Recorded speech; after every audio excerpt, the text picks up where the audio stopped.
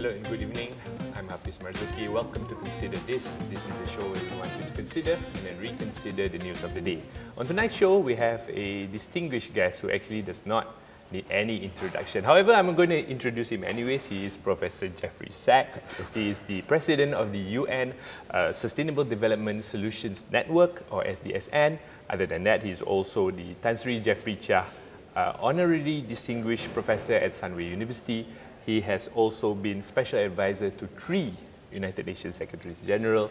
He is in town, of course, for the recent ESD for 2030 regional meeting on transforming the futures of education here at Sunway University. And ESD is, of course, the acronym for Education for Sustainable Development. Professor Jeffrey, thanks so much for fitting us in. Of course, great to be with you. Very packed schedule. All right, the first question would be, how do you envision integrating ESD across the learning systems in Asia? What are the key opportunities? What are the key challenges in this particular region? Great. Well, first we have to say what is SD, or Sustainable Development. It means taking a rounded or holistic approach to our society. We want economic development, but also we want social development. We want all parts of society to be part of a prosperous economy. We want environmental sustainability, because everybody knows we've got a climate crisis, we have an ecosystem crisis, we have a land use crisis, we have a deforestation crisis everywhere. Oh my God. So sustainable development is the idea. Let's look at this holistically and solve it holistically. Let's find new ways to organize the energy system, or new ways to do agriculture, so that we can be both prosperous and environmentally sustainable. But for that, we need skilled young people. We need young leaders in their society, in new businesses, in startups, in innovation. So this is where education for sustainable development comes in, because this idea, sustainable development, didn't even exist really 30 years ago for school systems. And so the idea is, we're in a new age, we need new curriculum, new programs for young people, much more experiential learning, because I would like young people in a school to say, what about our community? How do we go to a low carbon economy? Do we have solar panels on our school? What should we be doing in the agriculture in our region, depending on where in the country the young people are? So experiential problem solving related to the environmental, social, and economic ideas, all interlinked. This is the idea of ESD. It's about exposing the young people. And how do you see the role of educators and also educational institutions in, dishing it out or delivering it? I was very happy at the Sunway University conference, which was also partnered by UNESCO, so the UN agency. This was very wonderful. We had the Japanese government as a partner. We had the organization that I lead for the UN Secretary General, the UN Sustainable Development Solutions Network. All together, there were 30 or 40 teachers from around Malaysia. They were beaming and smiling. It was wonderful. But it means they were also there because they're committed to this new kind of instruction. My belief is that this is not only good to empower the young people, but really good for the economy as well. Now, why is that? Because every economy is going to have a new energy system. Wind, solar, hydro, geothermal, and so forth. This is something new. Young people had better be there, able to lead that kind of new technology. We're going to have electric vehicles. We're going to have hydrogen-based steel making. We're going to have hydrogen-based shipping and so forth. We need young people with the technical skills for that. The teachers will be the ones to empower them, but they need to be trained also. We need a new curriculum. And part of sustainable development is all of the global interlinkages. Malaysia's tightly linked with China in the economy, in technology, for example.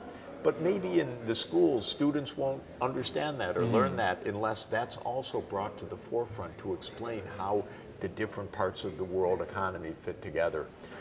I am launching my own course for high school students worldwide, freely available through the UN system, to help students everywhere understand the interconnectedness of the world, because for them, maybe the world seems very distant and it's not relevant for them, but believe me, the interconnectedness is relevant for all of us. Yeah, can you share examples of like maybe successful educational policies influenced by ESG principles?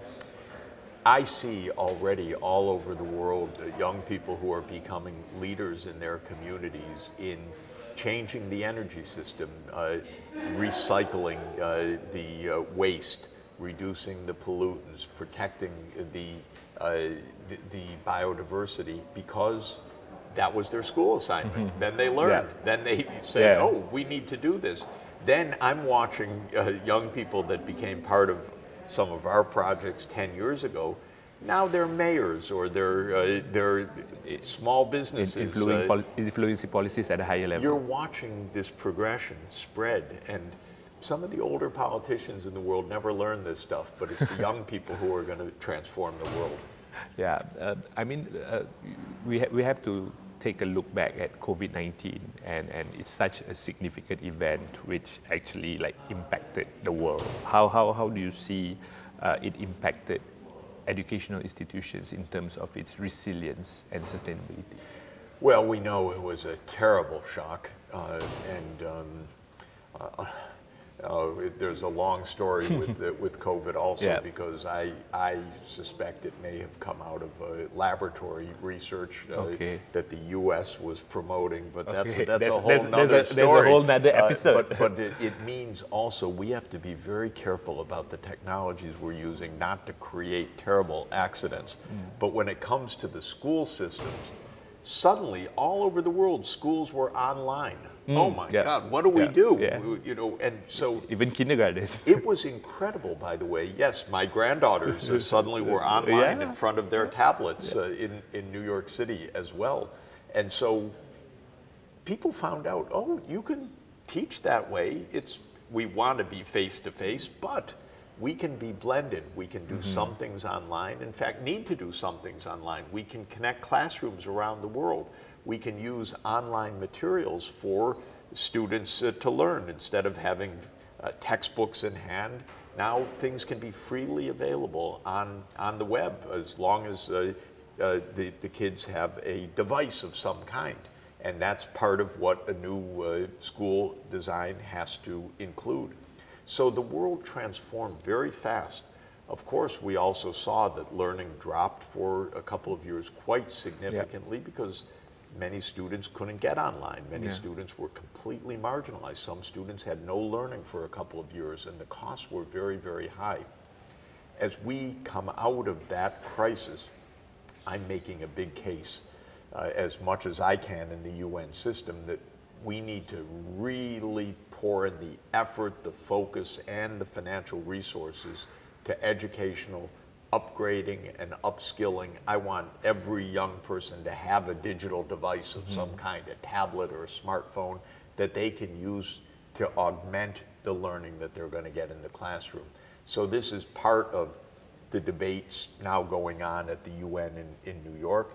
It's part of my objective in our network to really take learning as the centerpiece for achieving sustainable development. Professor, other than investing that, I mean, how else can we build back better? Are there approaches or systems that we need to change? How do we approach this particular problem as we move post-COVID? I think that one of the big challenges is that since we have to transform our society, we can't just go on with short-term change or say leave it to business or maybe even a 5-year plan. I'm encouraging Malaysia, but every other country, to say, where should our society be economically, socially, technologically, in terms of infrastructure, ecologically, at the mid-century in 2050? Well, that used to seem like a huge way off. Now it's just a quarter century off. But I want governments to think ahead and discuss with the citizens, where do we want to be 25 years from now? Because we need to be doing things very differently from what we're doing. If we just continue and say, we want growth, we want higher income, we're going to not have a rainforest left, we're not going to have a functioning ocean, our fisheries will be destroyed, the climate will be so dangerous. We have to do things differently. But in order to do that, it's not enough for me to say that. It's necessary to plan for the new approach. I call it pathway analysis, because it's like you're trying to climb the mountain. What is the path that you're going to take? Most governments don't know. They've never had to do it before. So I want them to plan for the future at the time scale of mid-century. Yeah, because we don't want governments to like grasp in the dark of sorts. Or to say, yeah, let's try this. No, let's try this. Or here's what we'll do for the next 5 years, not knowing that that's kind of a dead end because we need to go that way. So that's the main point. Think ahead. Yeah. So maybe you can share some of the key initiatives that SDSN is doing in terms of, pushing for reforms or encouraging reforms worldwide. Well, one of the main ones is because of climate change. This is a fossil fuel economy in Malaysia, but fossil fuels cannot be the main primary energy source for the future. Thank goodness we have sunshine, we have wind, we have oceans, we have hydro, we have nuclear if it's used safely. We have other ways to power the economy. So one of the main programs of SDSN is, what should the energy system of the world be in 2050? Well, you can't answer that as just the world. You have to answer it for Malaysia. You have to answer it for Indonesia. You have to answer it for the Philippines. So we have an ASEAN-wide project to look at the ASEAN green future to try to understand that question. Same thing with food supply, agriculture, and protection of fisheries or the forests or the mangroves or other ecosystems. If we go on as we've been going on, we will wreck everything, because the way our economy works is take over some land, build something, and then realize, oh, the forest has just gone down 20% compared to what it was a quarter century ago. We can't go on that way. So we have a major project on what is sustainable land use, what is precision agriculture, what does it mean for sustainable palm oil or sustainable other crops, how can the fisheries be better managed. So this is another area.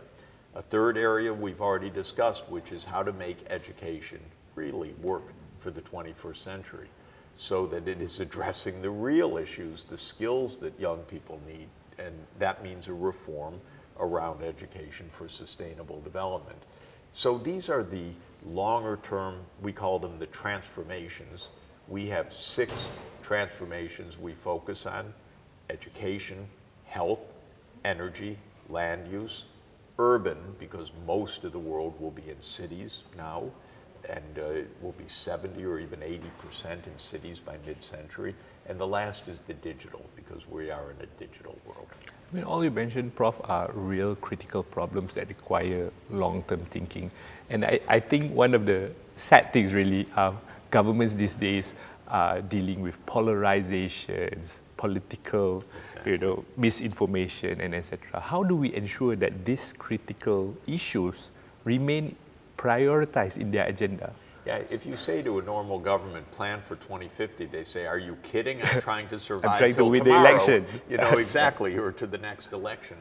But the truth is, the public wants real solutions. The solutions are not gimmicks. Governments that offer real solutions and guidance are the ones that inspire the public, and they actually make political success as well. So I constantly say to my own country's governments, you're so short-sighted. They say, well, that's politics. I say, no, it's going to cost you the election, because people will know you're just improvising, you're not solving problems. And President John F. Kennedy, who was a very inspiring president of the United States, used to say, by defining our goal more clearly, by making it seem more manageable and less remote, we help all people to see it, to draw hope from it, and to move irresistibly toward it. So his idea of leadership was set the goal and show that it can be achieved. One of the great goals he set as president was, let's go to the moon and back this decade. Americans fell in love with that. I was a kid and I loved that goal. And of course it inspired the whole country. So I think politicians can be successful if they inspire, if they say, that's where we're going to go, we can get there, this is how. Even though it's longer term, the public will say, oh, here's someone in a political party, for example, that's leading us in the right direction. Something or somewhere for us to roll together. Exactly. So another thing, Prof, that is quite worrying that I've been reading about, United Nations' latest update on progress towards meeting the SDG paints a very dire picture. In fact, I believe 50% are considered as weak and another 30% have reverse installed.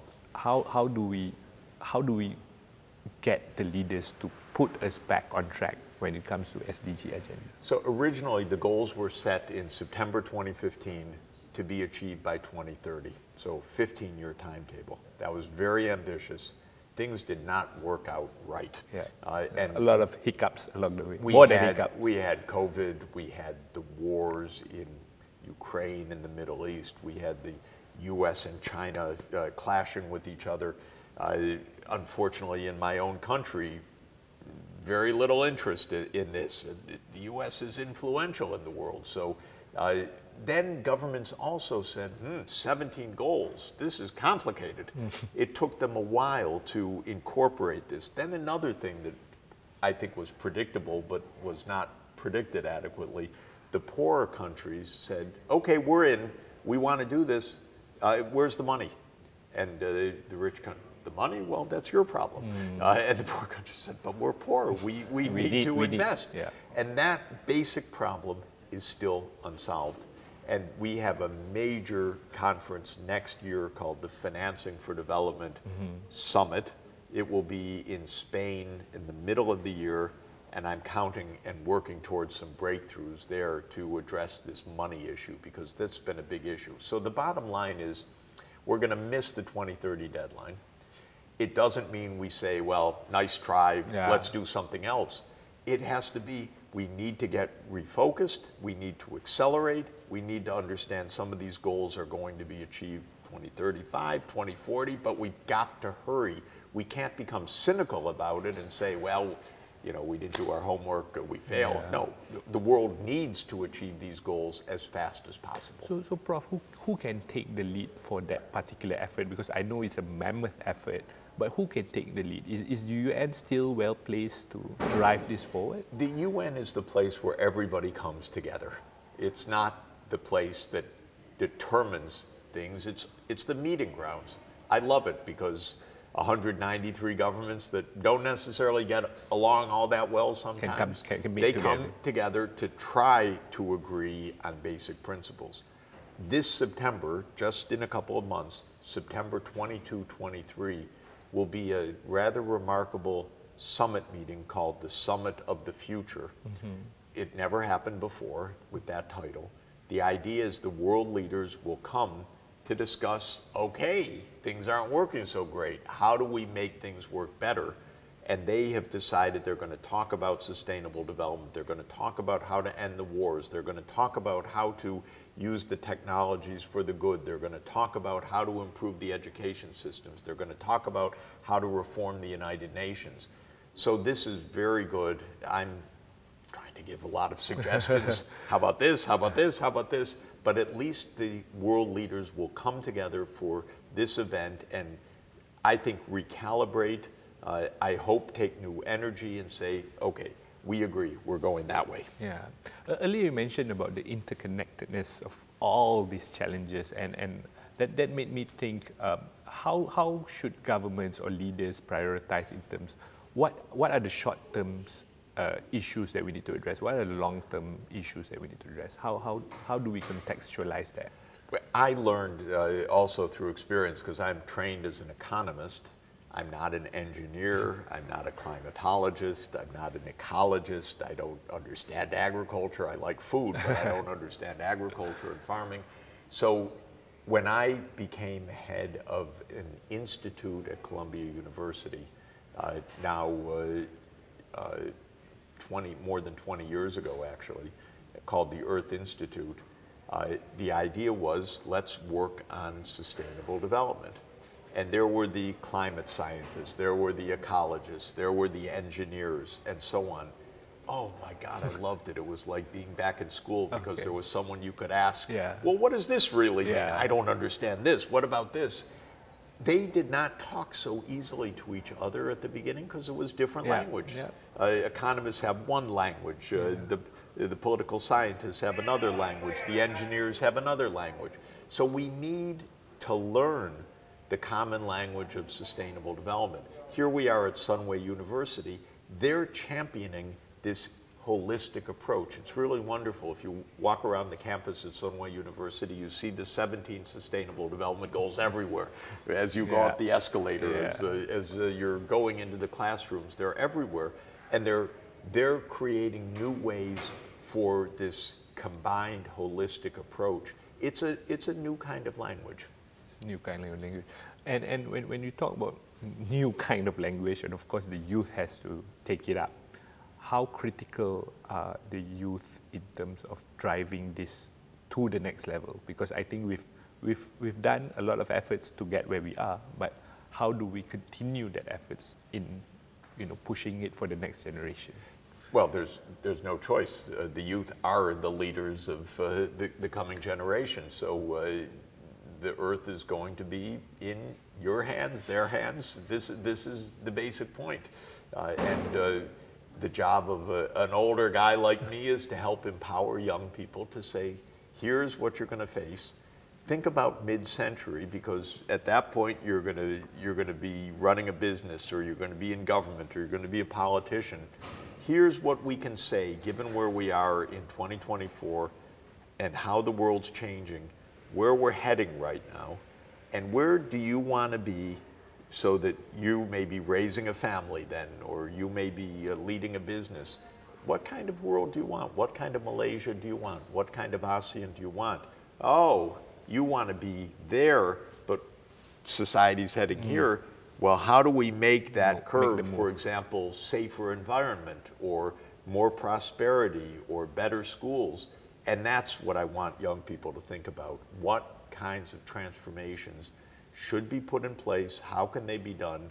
Young people know the digital world better than the older people. They have lived in it entirely. How can we use these new tools to really make these changes? Thank you very much, Prof, for those very insightful discussions. Well, great to be with you. Thanks so much. That was Professor Jeffrey Sachs.